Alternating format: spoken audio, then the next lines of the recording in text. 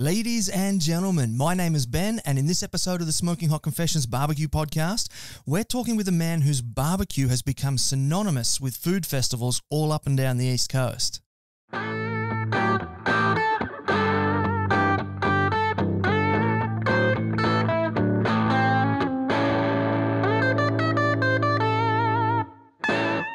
Hey family, I hope you're well wherever you are and you got that thin blue smoke rolling. Today we're going to be talking with Andrew Donn-Patterson from Black Iron Smokers. Now if you are on the East Coast, you will have seen him before, I almost guarantee it. But we're going to find out a bit more about him later on. First up, I got a couple of announcements that I do need to run by you.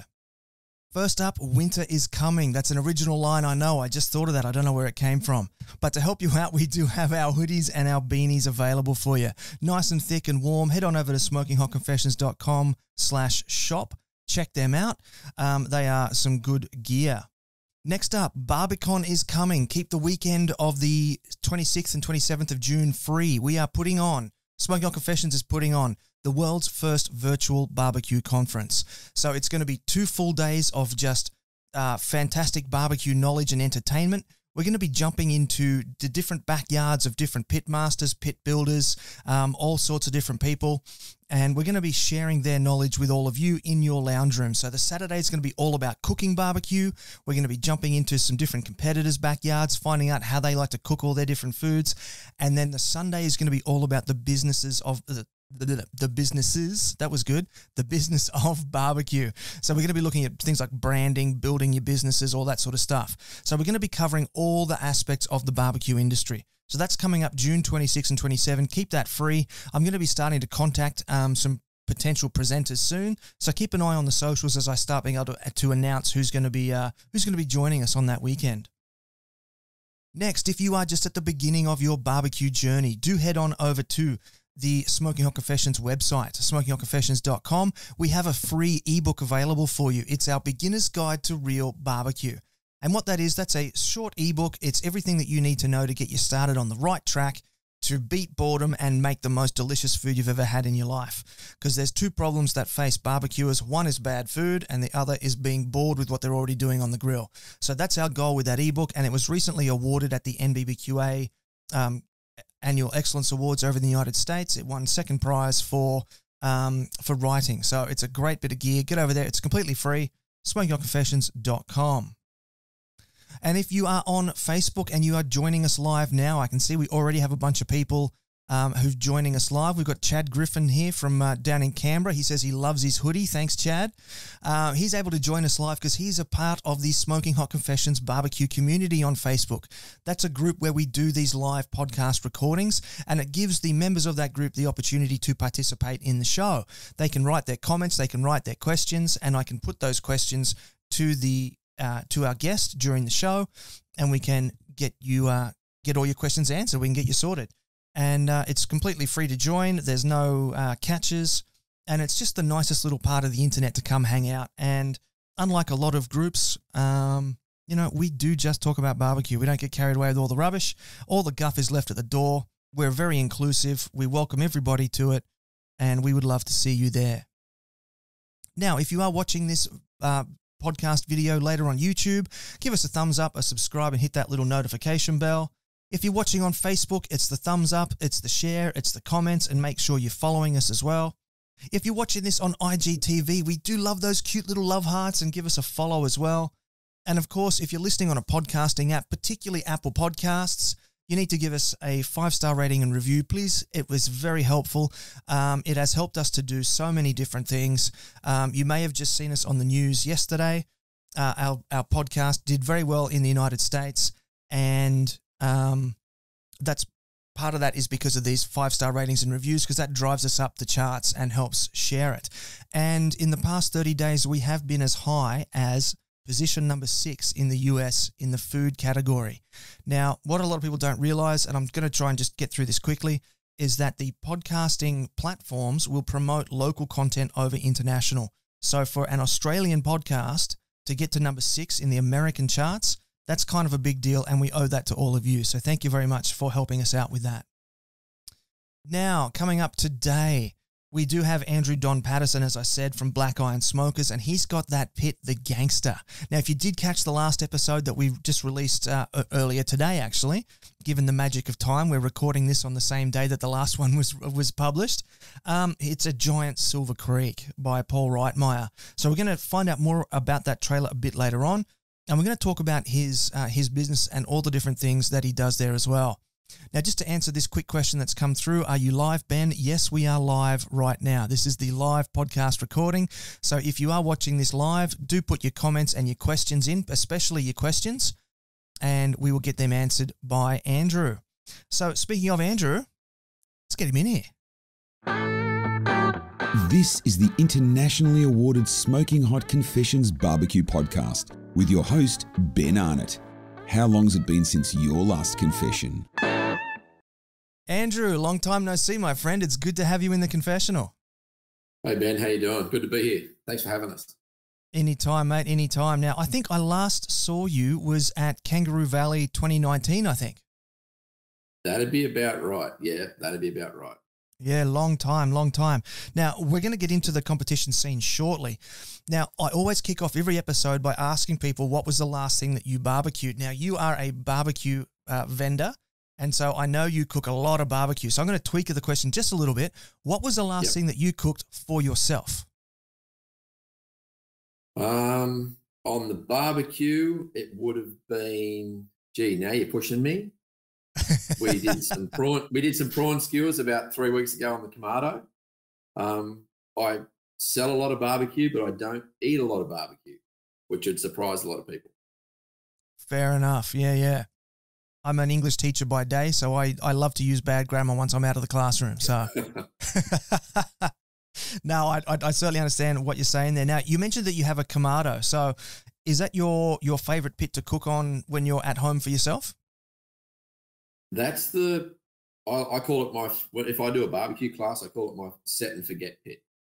So if I want to go shopping or if I want to mow the lawn or if there's a whole heap of things that I want to do, but I still want some beef rib or I want a pork rib or I want a chicken or whatever it might be, I can literally set that up, close the lid, walk away and know that I'm going to come back in 2, 3, 4, 5 hours. It's just going to look after itself. Yeah, I hear that a lot from those Kamado style owners. They really love them for exactly that reason. Yeah, and it doesn't matter whether it's raining, windy. I've got the guy who got me into the Kamados actually works with me in my day job, and he lives in Nashville, Tennessee. And he sent me a photo of his big green egg sitting in 16 feet of snow and 2 feet of ambient air around it going, I'm cooking a brisket. And I said, what's the temperature outside? He goes, I don't know. I'm sitting in my den, he said, with a bourbon. He said, it's probably 16 degrees Fahrenheit outside. He said, but it doesn't worry the egg. 16 degrees Fahrenheit. I'm just trying to do the math in my head. That's below zero. About -6. Yeah, wow. Forget that. Ugh, much too cold for me. But that is a real tribute to that. You and me to that. Yeah. That is a real tribute to that type of barbecue. Now, you mentioned that the fella from Tennessee got you into Kamados. How did you get into barbecue in the first place? Was it something that you grew up with, or something you discovered through the miracles of the internet? How did you come to the world of barbecue? If I went right back, anything that I could set fire to from the age of 5 through to about 12, I pretty much did. I grew up in Coffs Harbour. The lady next door had a chicken coop and she was forever piling rubbish up. And she said, if you want to burn that, that's cool. And I'm like, hey, I'm 6. I've got a box of matches. Let's do that. At age 6? So it kind of started like that. And then the whole barbecue thing was, I was a typical Aussie. I was burning sausages on a gas barbecue for years and years and years. Joined the Aussie Barbecue Forum before things like Facebook and everything else popped up, and actually went to Jay Beaumont's first event in 2014 as a spectator. So I read all about it and thought, let's go and have a look at what this low and slow thing's all about. And as they say, the rest's history. Yeah, right. So you've been involved in the competition scene then in one way or another since the competition scene started in 2014. Yeah, so we had a look at I said to Alinka, I said, let's go. And it would be remiss of me to say that I'm a black iron smoker without Alinka, because Black Iron Smokers were a husband and wife barbecue vending company.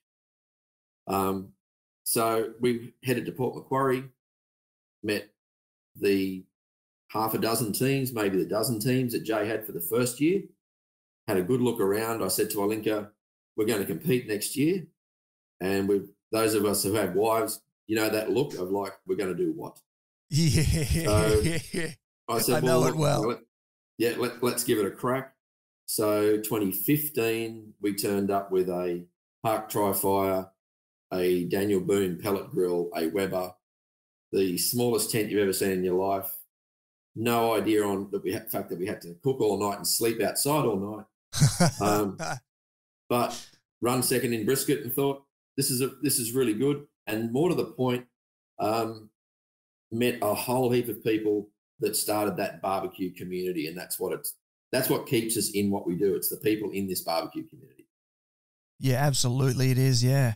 That was quite the collection for the first ever barbecue comp. Just run me through all those different barbecues again. So I had a stick burner, so I had a Park Tri-Fire. Yep.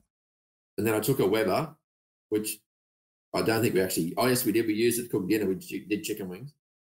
And then we had a Daniel Boone pellet grill, which was given to me from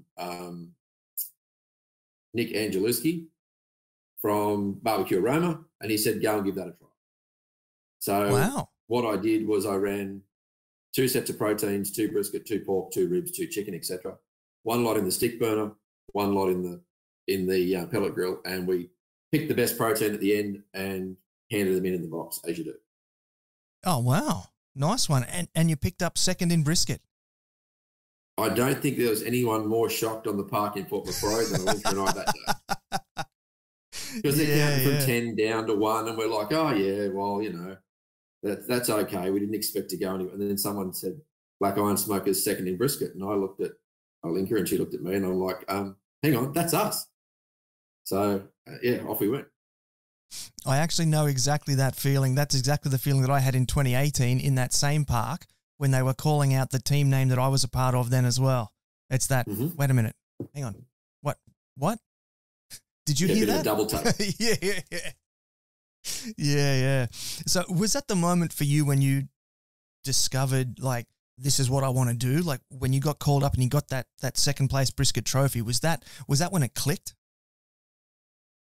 Ben, I think for me, to be honest, it was the year before, 2014. And I'd watched, like everyone had on all sorts of different YouTube and TV, the competition scene in the US. And, you know, everyone says, oh, now with the gangster, gee, it looks like a train. I was always into, not that I didn't understand, but I was always fascinated by a traditional flow offset barbecue. So the first one I actually saw in the flesh was a Yoda 24-inch that Dave Sprigg had in Port Macquarie.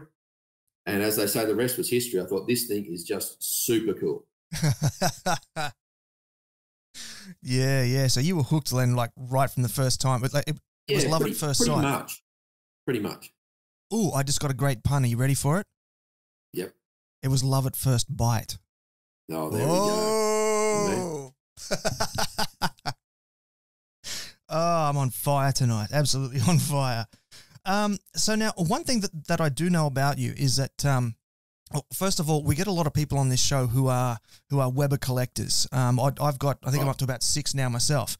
Now, you go a little bit bigger in what you're collecting. Tell us what you're collecting. I collect Silver Creek stick burners. Now, that's so awesome. It sounds really bizarre, but when I was looking through the internet to buy a stick burner, and Alinka walked past me one night and she said, one day we're going to own one of those. And the page was open at Silver Creek, Paul Reitmeyer, and it was a Lone Star, which is one of his smaller offset stick burners with 2 chimneys. And she said, we're going to own one of those one day. And I sort of looked at her and I thought, okay, well, as they say, that Lone Star and a pit that he's got called a Longhorn are the only two in his range that we don't have. Right. So I've got his El Grande reverse flow, which is a beautiful little pit which sits up on my patio, which I use fairly regularly. And then I've got a Silver Creek Iron Age, which came from a barbecue restaurant in Melbourne, which I actually drove down and picked it up and brought it back.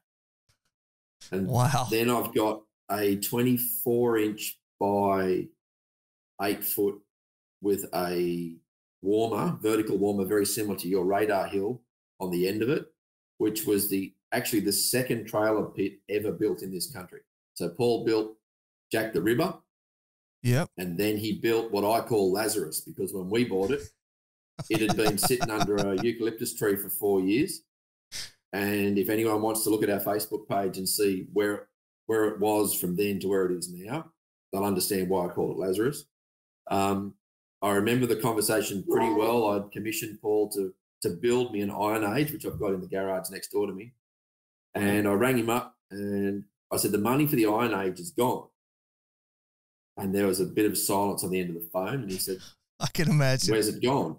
And I said, are you sitting next to your phone? He goes, yeah. I said, I'll send you a text. And he went, oh, that's cool, brother. That's cool.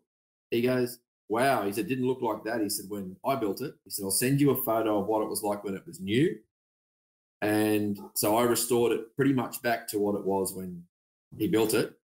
And it's sitting very lonely at the moment in Coffs Harbour in a shed under my father's joinery shop, but it's up there and it cooks beautiful barbecue.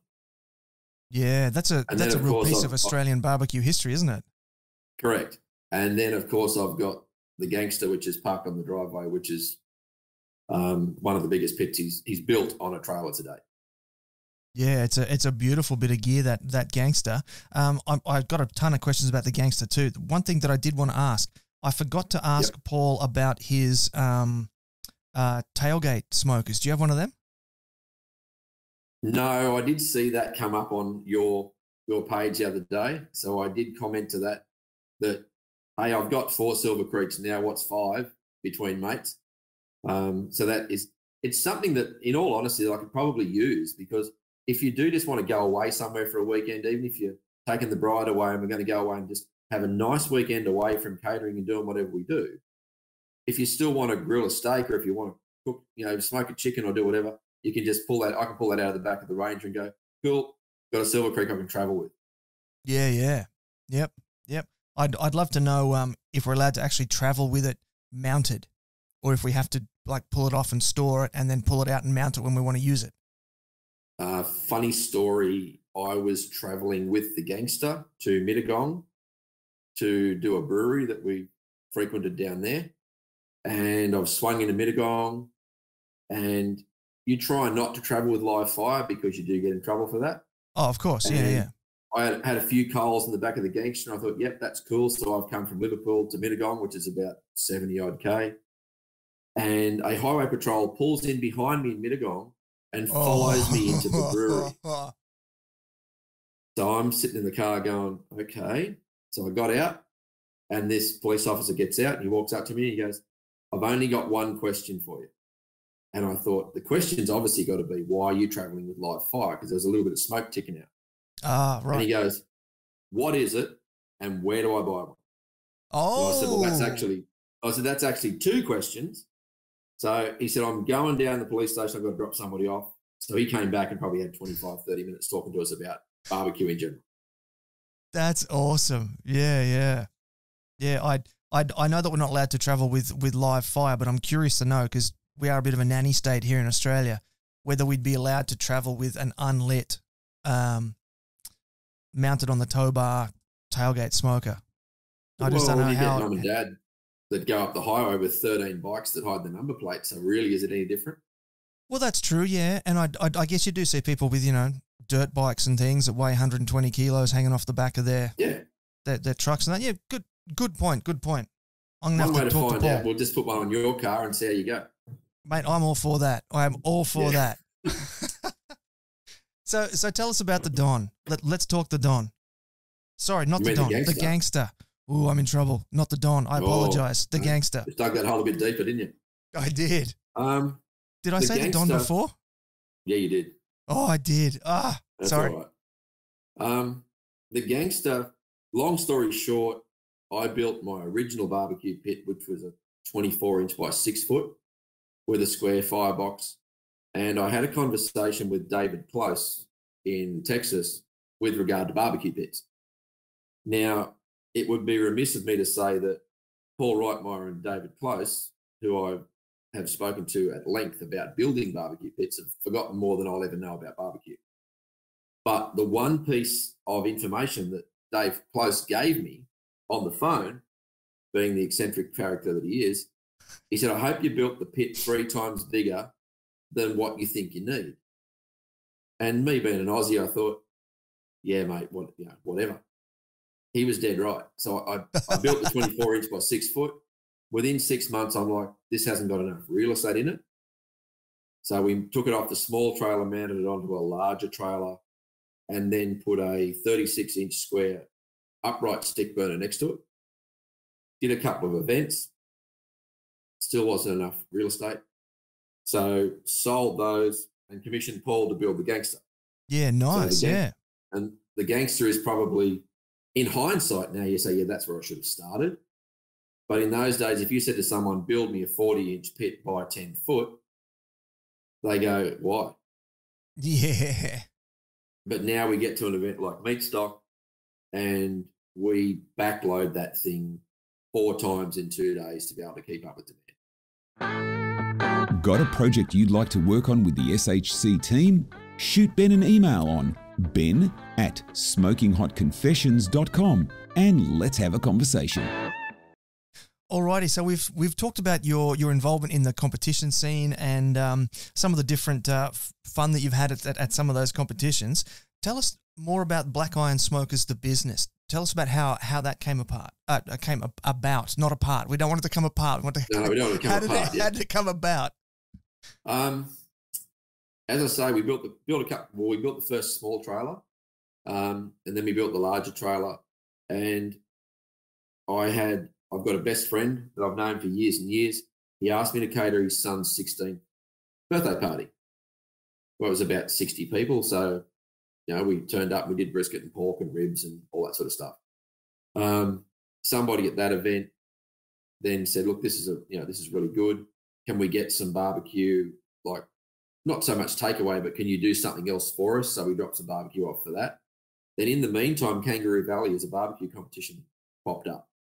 And hats off to Jay Beaumont because he suggested us as the barbecue vendor for the very first Kangaroo Valley. So we got involved with Peter Thompson down there and we went down there technically very, very green. So we turned up with copious amounts of wood, copious amounts of meat, copious amounts of salad and everything else, and sold everything the first day. Sort of blankly looked at each other and went, okay, hopefully we've got some more stuff for tomorrow. So dashed around, grabbed everything, and then did it again. So that's how we sort of started. And then slowly but surely, we started to grow. So then Jay said to us, would you be able to come and cater a meat stock event for us? Nice invite. So if Kangaroo Valley was big, Meat Stock was twice as big, twice as scary.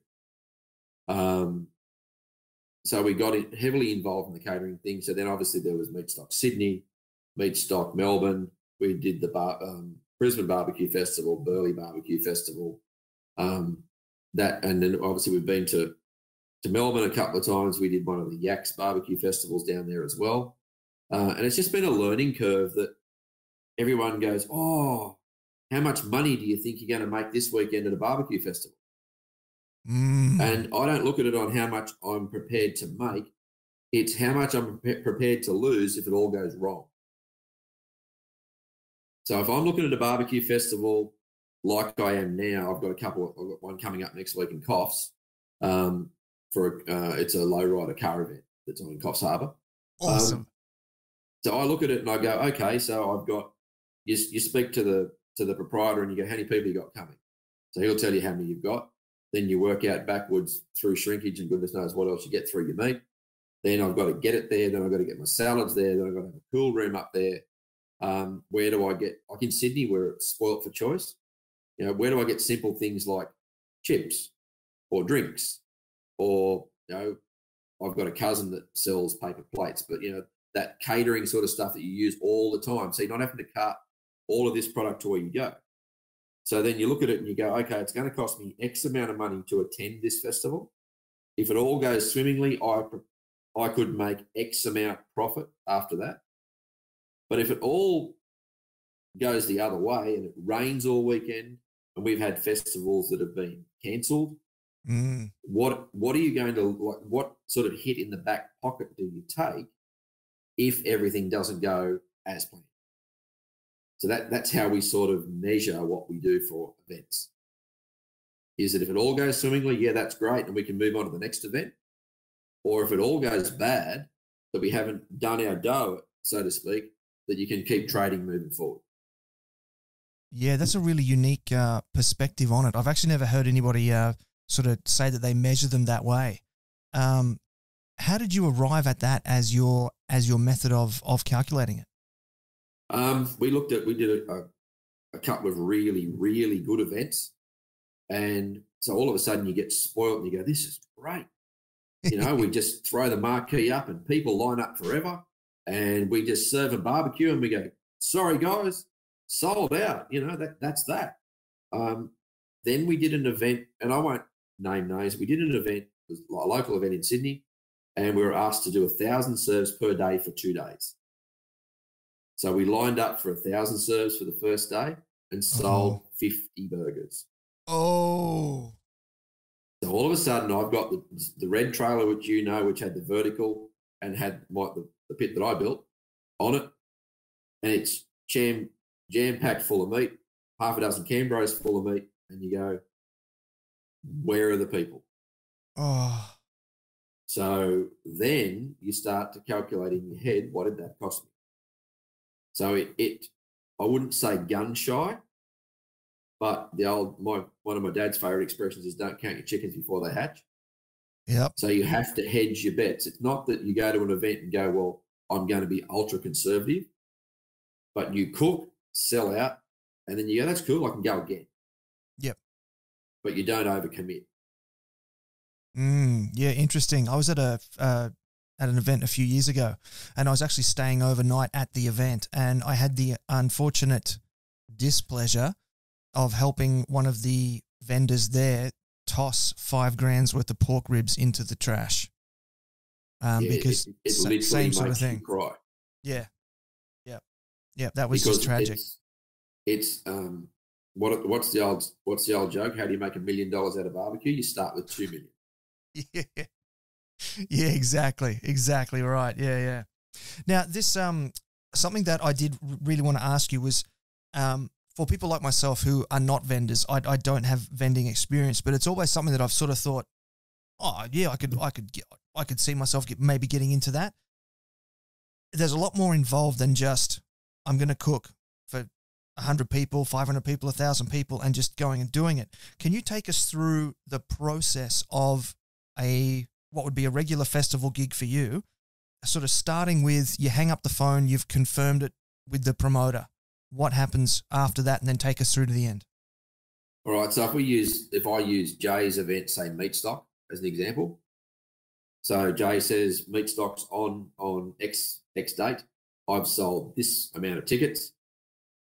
So then straight away I go, right, so he's sold X amount of tickets. I'm going to need X amount of kilos of meat for that. So much salad, pickles, all the other different things, all your consumables, all that sort of stuff. So you start to put the wheels in motion of ordering that sort of product, and then logistically getting it to the site, being able to make sure it's temperature controlled the whole time, putting it into a cool room, then the preparation around front of house, back of house staff, just people in general to help you out. Usually a couple of days before the event, I'll have a quick chat with Jay and go, how are ticket sales? He go, yep, they're off the charts, we're sold out. confirming where you are on the day as far as has your site changed from last year.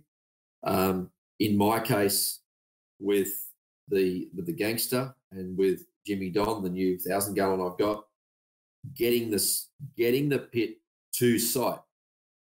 The Gangster, you can't turn it on a dime. No. So we find, apart from meat stock, we find that most of the events that we do, we're the first vendor on site and the last vendor off site, just to get the pit in position, get it set up. Simple things like make sure the thing drains to the nose so you don't end up with a fat fire. Just have your floor down, have all your different marquees and different things set up. It's quite often that I'll drive the pit, Alinka will drive the red V-dub van that we've got with all the other consumable stuff that you take to an event. Paul Reitmeyer and I have had the conversation. You are physically tired before the event starts, let alone before you cut a piece of plastic. And then people go, oh, it must be great to do a barbecue event. What do you do on the Sunday night after you've cooked a meat stock? I'll go and find a Thai restaurant or somewhere it serves ice cream or a good bourbon. The last thing I want to look at is another beef rib or a beef brisket or a pulled pork burger. That's just, no, we're going to move on. So there's a lot that goes into the just into the general back of house stuff for an event before your customer walks up and goes, I'll have a taste plate or a table box or whatever it may be.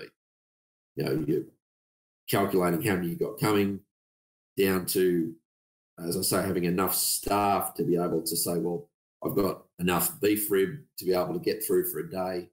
And then you might get a good fortune, say, for someone like myself, but one of your other vendors might run out for some reason.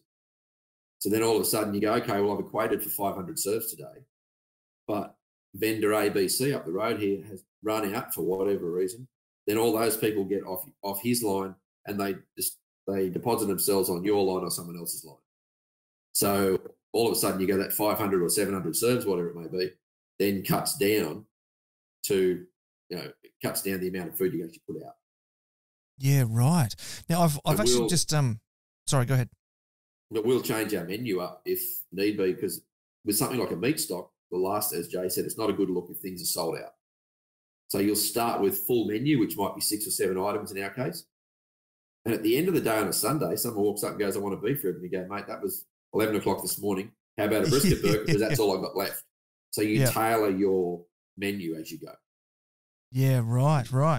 I was just taking notes as you were talking, and I have a question here. So when the promoter in the meat stock example, of course, that's Jay, when they ring and say we've sold this many tickets, in your head, do you divide that number by how many vendors are going to be there? Like, do you say, okay, yes, it's 10,000 divided by 6, or do you look at the vendors and go, oh well, I know that my stuff's better than him, so I'm going to attract more people, so I'll do you play with the percentages of that, or is it just a straight split? I don't look at it that way.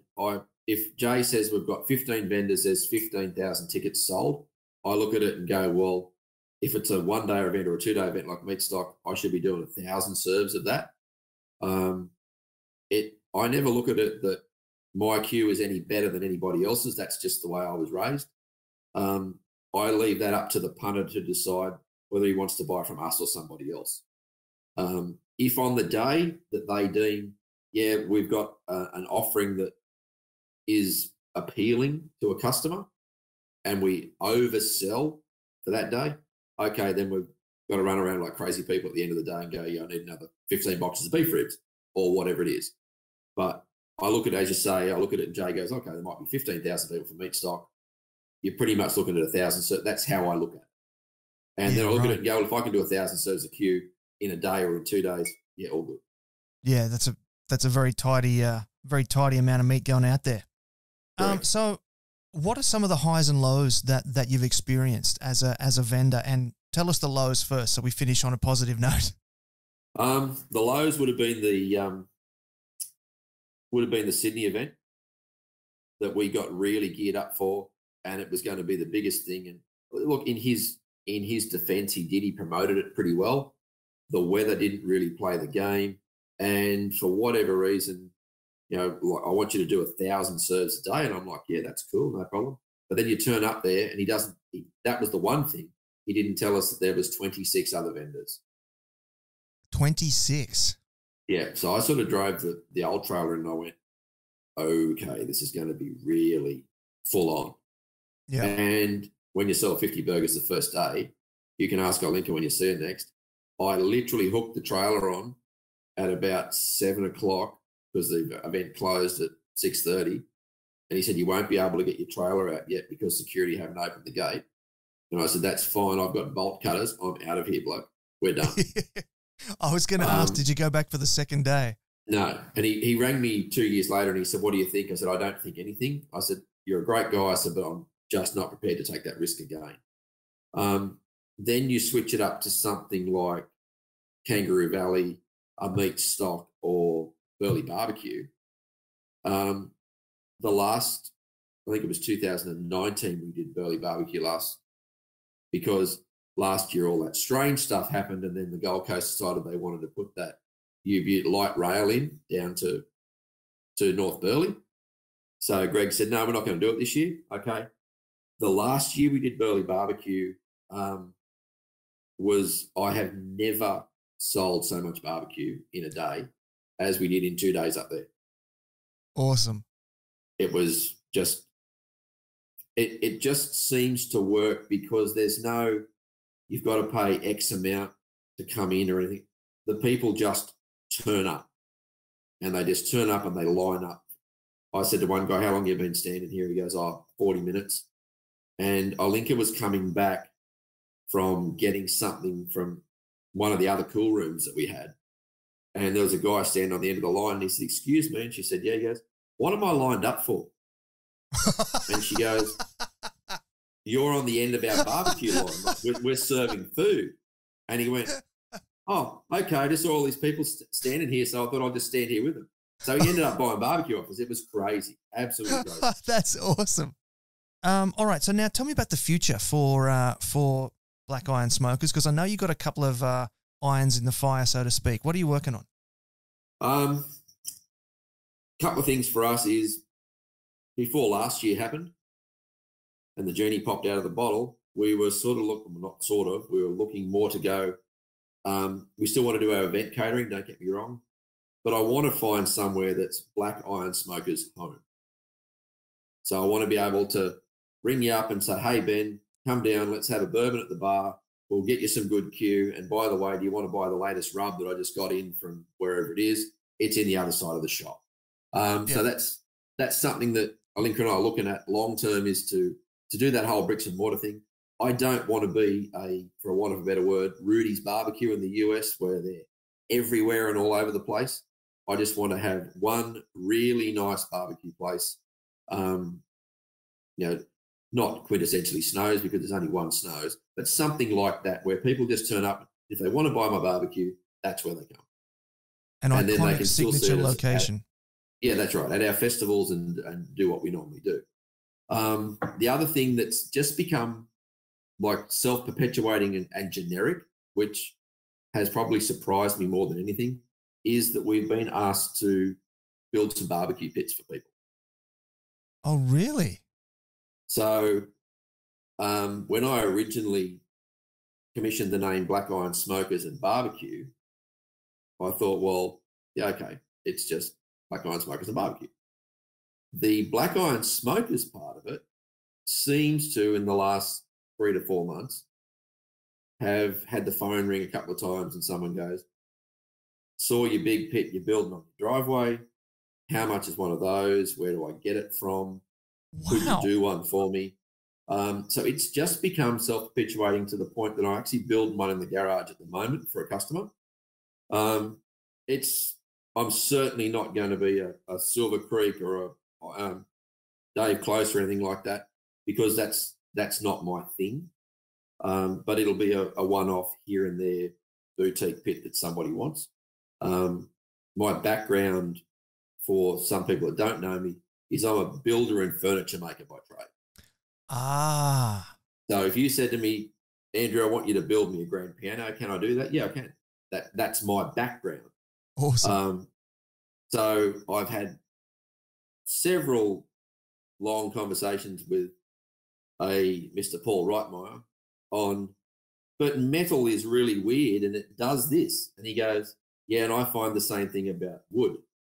So it's an applied thing because I've got a trade background, but steel to me is still pretty foreign. I'm learning as I go. I learned a lot when I built Jimmy Don, the big pit on the driveway. But it's something that I'm passionate about, and anything that I do, my OCD pops up pretty heavily to make sure that it's as good a product as I can possibly produce to put out for someone.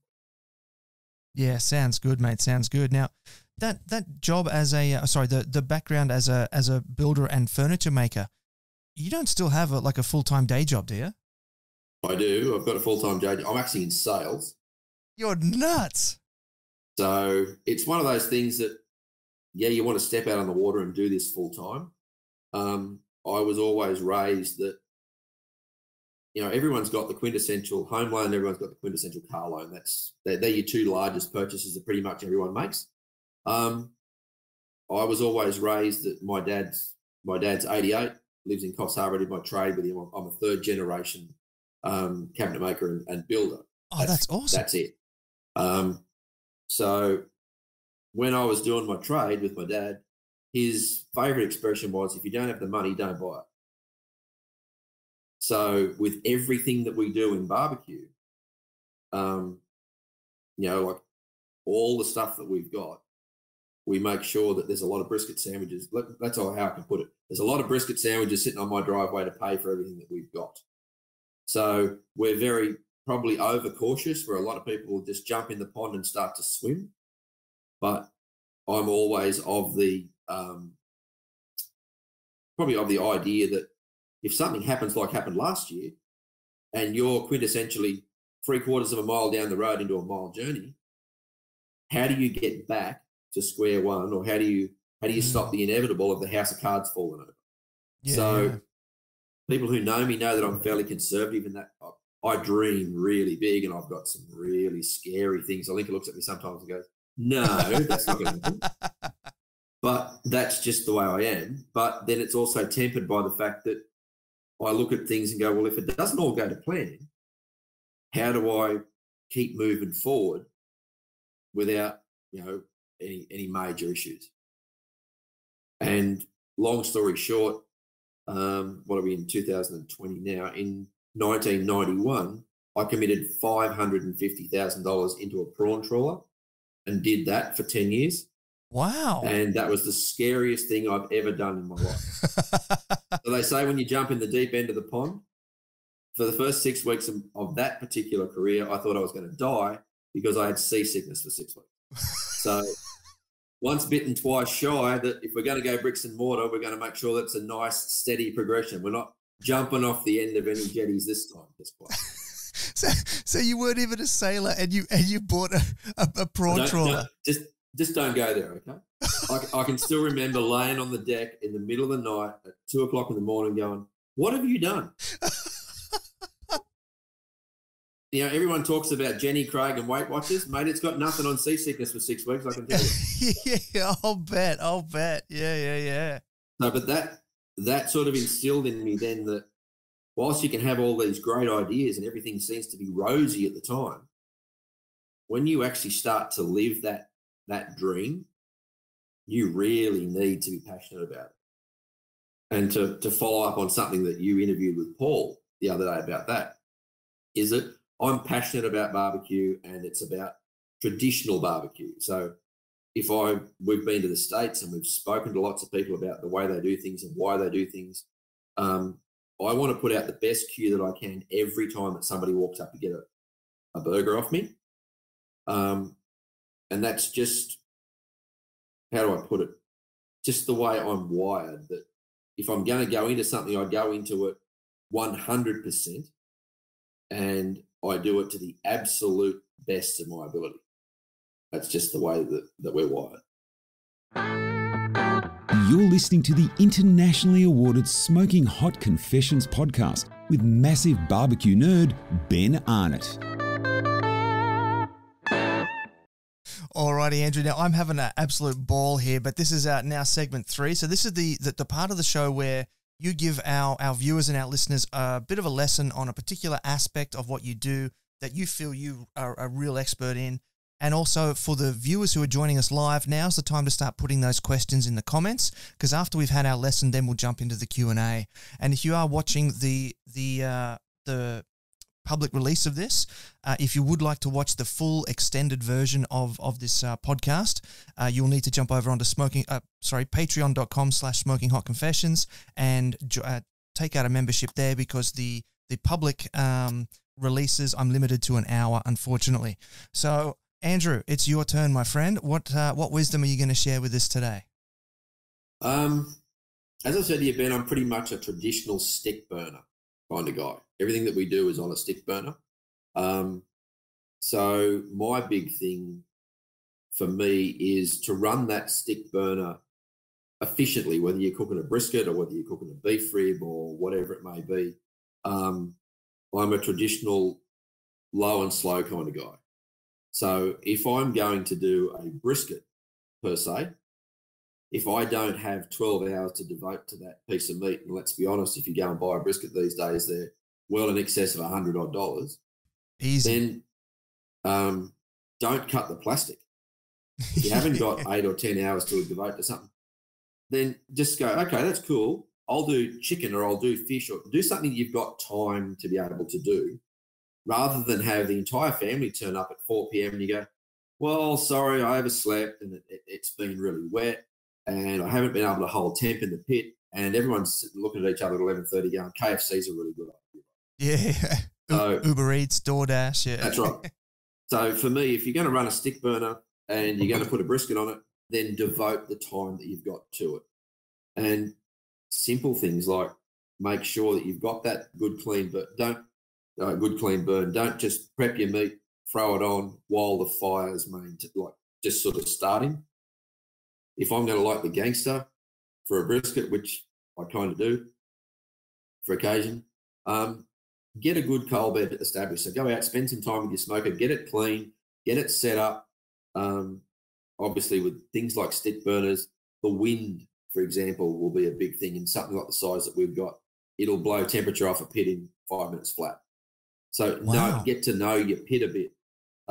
If you've got a patio pit and you're thinking, okay, well, it's a really windy day, orientate it somewhere to about 10 or 15 degrees off the wind so that the airflow is actually being blown into the firebox. It's always easier to neck a pit down than it is to try and, if you've got your pit running at 100%, you can't get any more than that. So simple tips like that. And then maintain that temperature. I know when I first started, it was like, it's got to be 225. All the Silver Creeks I cook on, they just run at 250. It just seems to be, when you get in your car and you drive down the highway, it settles down at a speed and you go, okay, that's cool. The Silver Creeks I've got, the really big pit I've got, they just seem to run at 250. So 250 Fahrenheit, get it set up, get it hot, put your meat in. As Tootsie Tominez said to us when we did this nose, she just cracks a Lone Star and she goes, if it's not ready in 8 hours, crack. She goes, just wait a bit longer. And, everyone has to start somewhere. And there's lots of keyboard warriors and there's lots of armchair critics that'll tell you, oh, that's not right and that's not right. Just jump in the pond and have a go.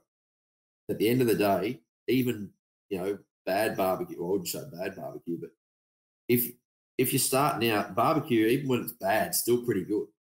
If you go back to the vernacular of turning sausages on a gasser, if you're going to put the time into a brisket, and, whether you decide whether you want to inject, a lot of guys will, I do a barbecue class at one of the local breweries, and these guys turn up with these rubs and they go, and they walk in with a box, they put it down and they go, what do you think? And I go, dude, you brought your pantry, like, seriously.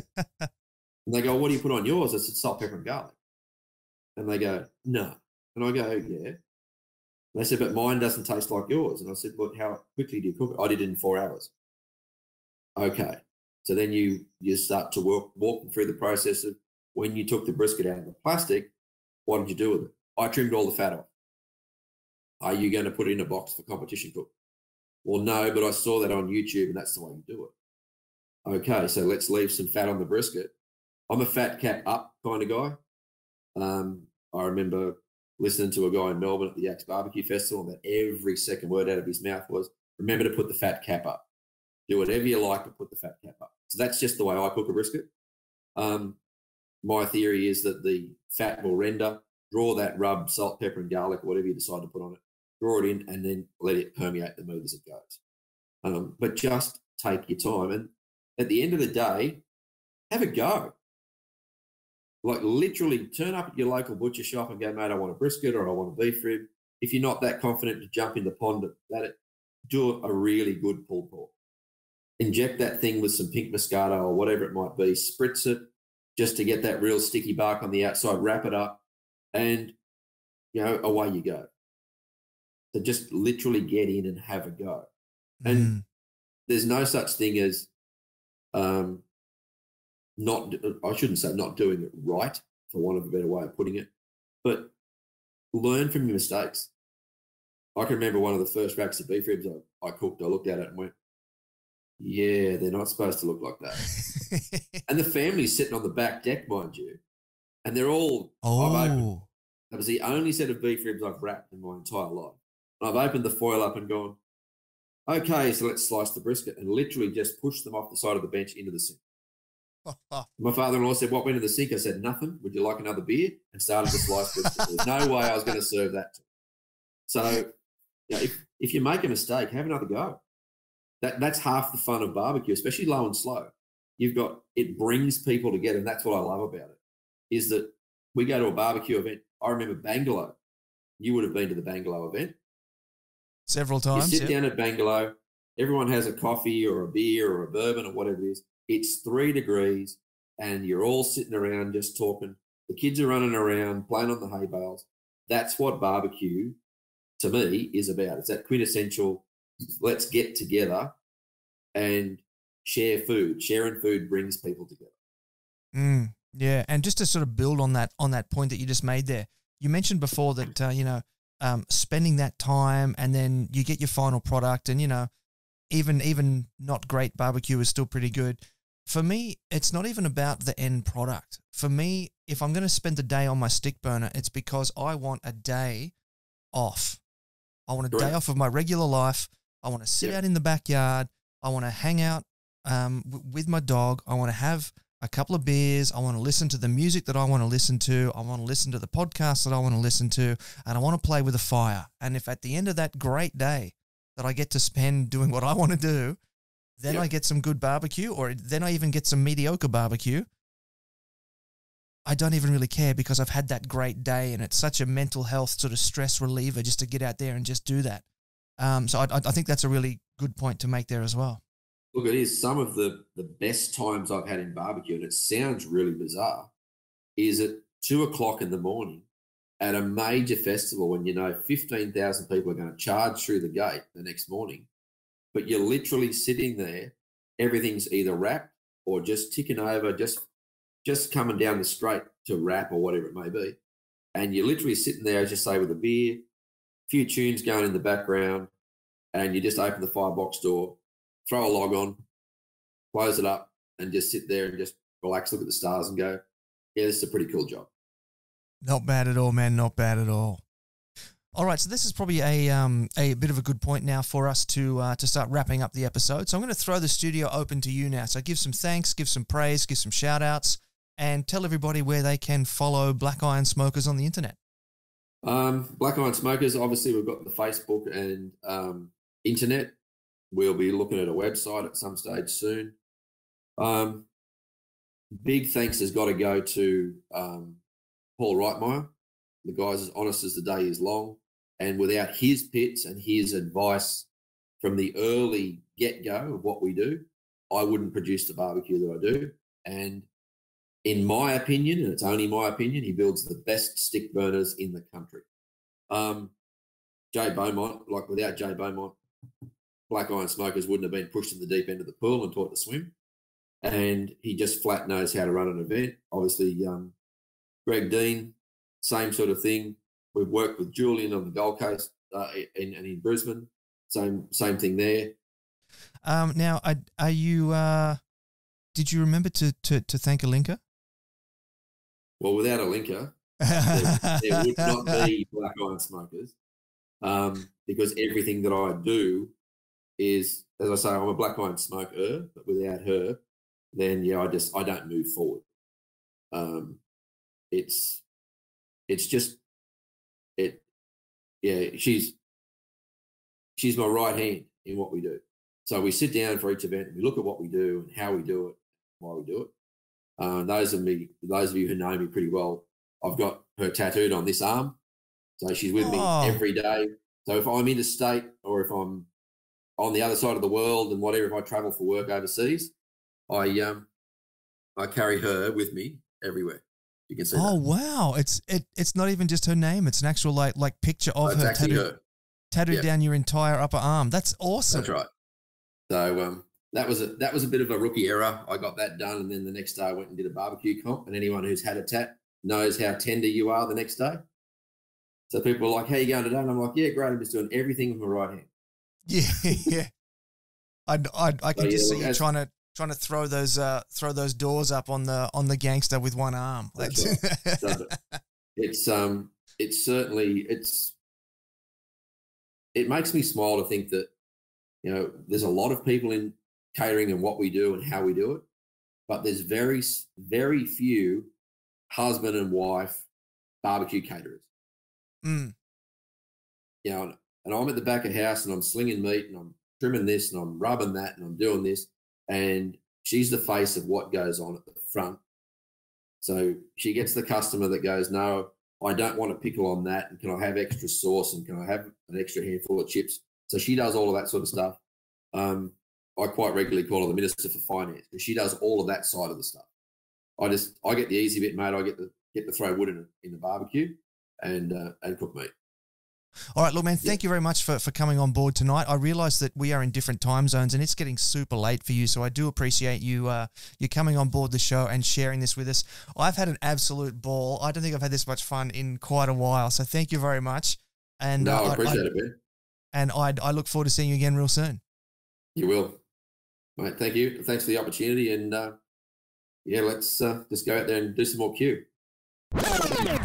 Alrighty, there you have it, family. That was Andrew Donn-Patterson from Black Iron Smokers and Barbecue. How cool is that guy? He's hilarious. How funny was that? He's not a sailor, but he bought a shrimping boat. That's fantastic. So check him out. He does some beautiful work. As I said, I've been following him around for a couple of years. We first met at Kangaroo Valley. I've seen him in Sydney. I've seen him in Melbourne. We've heard him talk today about going down to Tasmania and across to Adelaide. I mean, the guy loves his barbecue and he's still working a full-time job. So he's doing all this on top of a full-time job. The man is an absolute barbecue maniac. So do yourself a favor, check him out, grab some of his food. It's fantastic stuff. All right, now before I do let you go, because we are running out of time tonight, some quick reminders. Winter is coming. Grab yourself a Smoking Hot Confessions hoodie and a beanie off of our website, smokinghotconfessions.com/shop. While you're there, check out the free ebook that's available to you. It's It's the Beginner's Guide to Real Barbecue. I'm on messing up all my words tonight. This is embarrassing. We've got BarbieCon coming up for you in June, which is going to be a fantastic experience. The world's first virtual barbecue conference. 26th and 27th of June. Keep that weekend free. We've got the Smoking Hot Confessions barbecue community over on Facebook. So to everyone who's joined us live tonight for this podcast recording, thank you very much. We've really appreciated all your comments and questions coming through for Andrew and myself. If you are watching on YouTube, do give us the thumbs up, the subscribe, and the notification bell. If you're watching on Facebook, it's the likes, the shares, the comments, and a follow. IGTV, we love those cute little love hearts and a follow. And if you are listening on a podcast app, particularly if it's Apple Podcasts, do just take 30 seconds of your time and give us a 5-star rating and review. It's super helpful. And as I did say at the top of the show, it has pushed us as high in the last 30 days as number 6 on the US chart. So we want to try and stay as high up there as we can. So if you could help us out, we would love that very much. Thank you very much. And that is literally all the time that I do have for you tonight. So until next time, take care of each other and keep on queuing. Thanks for listening to the Smoking Hot Confessions podcast. Head on over to smokinghotconfessions.com for recipes, tips, and Ben's own confessions.